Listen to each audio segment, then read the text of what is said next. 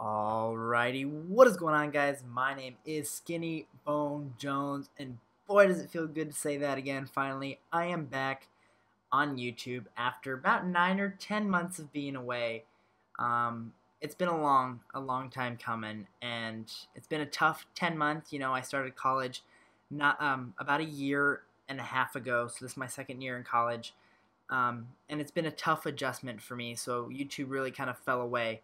But I'm trying to jump right back into it with some new content. And over the last year, I started following the NBA a lot more. And here I am with NBA 2K18, just released a few days ago, started playing it, and I realized why not make some videos on it. So this video, we're going to be looking at the Los Angeles Lakers, and we're going to be testing out the season simulation if they acquired Paul George from the Indiana Pacers. Now, we know Paul George is currently playing for the Oklahoma City Thunder in a trade that went down. They sent Victor Oladipo and I forget who else to the Pacers for Paul George.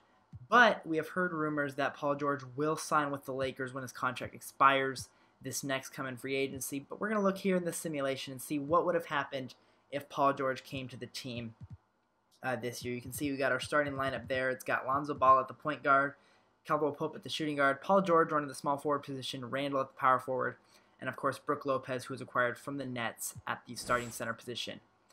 So without any further ado, I'm going to go ahead and get the simulation started into the end of the season while I talk about my thoughts on Paul George coming to the Los Angeles Lakers.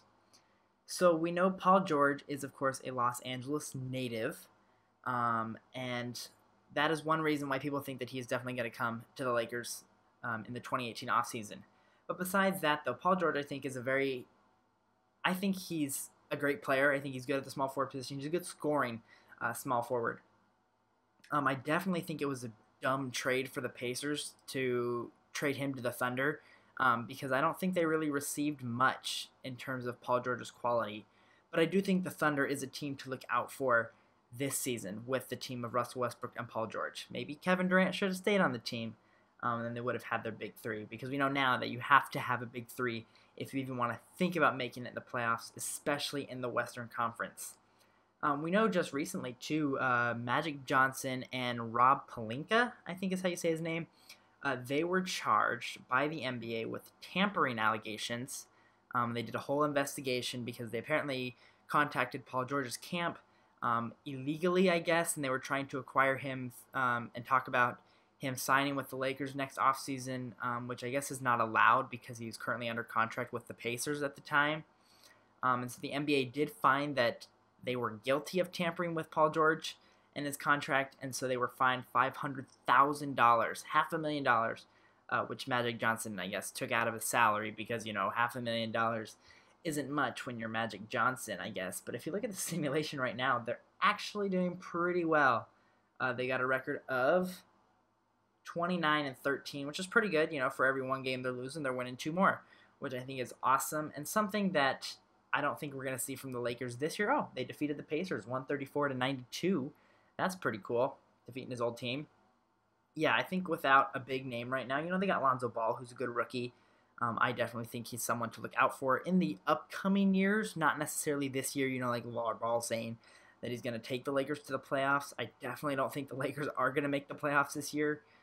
They're probably going to be, I think their top might be a 10th seed, and the bottom, I think they're not going to be lower than a 12 or 13 seed in the Western Conference this year. I just don't think the Lakers right now have what it takes. The Suns, they're kind of like the Suns, I guess. They've got a young core that they're trying to build around, but it's not developed yet.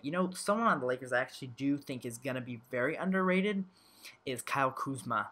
I know I've talked to some of my friends, and they're like, oh, no, Kyle Kuzma, he's just going to be a bust. He was drafted kind of low for a reason. He's not that good.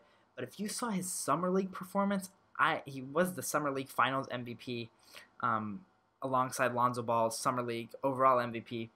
And I think the team of Lonzo Ball and Kyle Kuzma, if they stay on the Lakers, is going to be a very well-developed duo in the upcoming maybe 3 or 4 seasons. So I do think that is something to look out for. The Los Angeles Lakers, though, have been on the worst losing streak in the last 5 years. And it's the worst losing streak that they've been on in the franchise history. They've got 16 championships on them. They've had the likes of Magic Johnson, Kobe Bryant, Shaquille O'Neal, Horace Grant, all those big name guys. And here they are, they just traded D'Angelo Russell away. They got rid of Timothy Mozgov's contract. I do think they need to get rid of Luol Deng. Personally, I think he is signed to way too much money for his value, and he's not even a starter. But as we get to the end of the season here, we see that the Lakers finish with a record of 51-31. Stephen Curry taking home the MVP award, averaging 32 points. Lonzo Ball, Rookie of the Year, 12 points, 4 rebounds, and almost 10 assists, so almost averaging a double-double in his rookie season, which I think is pretty incredible. Jeremy Lin, 6th man. Rudy Gobert, defensive player. Jerry Grant, most improved on the Bulls, and Dwayne Casey leading the Toronto Raptors to win the Coach of the Year. Now let's see if we have any Lakers on the All-NBA teams, and it looks like we do not any on the defensive, but we do have Lonzo Ball on the All-Rookie First Team, which I think is going to be expected. I think Lonzo Ball will definitely live up to his name, along with Jason Tatum, as you just saw. I do like him a lot. Without any further ado, we got the Minnesota Timberwolves in the first round of the playoffs. We did claim the 5 seed. We were a 5-seed team, which is awesome. We were a playoff team. Let's look at our player stats. So before we simulate, Paul George leading the team, scoring with 21.5 points per game. Brook Lopez coming in with about 16 points and about 5 rebounds. Kentavious Caldwell-Pope running the shooting guard position, 14 points. Lonzo Ball, 12 points. And Clarkson, 10 points. So not bad scoring overall. I do think it's interesting how Paul George did average more rebounds than Brook Lopez, but Brook Lopez has never been a huge rebounding center. He's a good defensive center, I think, but he's also been more of an offensive center, which I think is going to be beneficial for the Lakers, but they do need some more defensive presence, I think, in order to make it to the finals. Oh, and we can see here we beat the Timberwolves 4-0 in the first round. Closeout game here, we got 106-103. Paul George leading scoring with 21 points, 4 rebounds, 6 assists. Lonzo Ball, 14, 5, and 7. Pretty good numbers there for a rookie. Jordan Clarkson, 13 points. Zubac, 12. Caldwell Pope, 10, and so on and so forth. Then we got Jamal Crawford leading scoring for the Timberwolves. That's interesting. He's like 37, 38. So that's pretty cool there. Let's go ahead and simulate the second round and see if we can make it. And no, we were eliminated. We were swept by the Golden State Warriors, which I think is unsurprising. The Golden State Warriors are a super team. Lonzo Ball, though, putting up 23 points and 8 assists. Paul George following up with 20 points, 5 boards, and 4 assists. And Kevin Durant, Klay Thompson, and Steph Curry all leading with more than 25 points each. Steph Curry 27, Thompson 35, and Durant 36. Kevin Durant is unstoppable. But anyway, let's go ahead and simulate the rest of the playoffs, see what we got. Golden State winning the NBA championship, beating the Washington Wizards, which I definitely think is an underdog to come to the NBA Finals. I don't think we're going to see that. I think we're either going to see the Celtics or the Cavaliers going to the NBA Finals. But that was this video. Let me know if you guys like NBA 2K18 content on this channel. If you do, leave a like, leave a comment. Let me know your thoughts of Paul George going to the LA Lakers next season.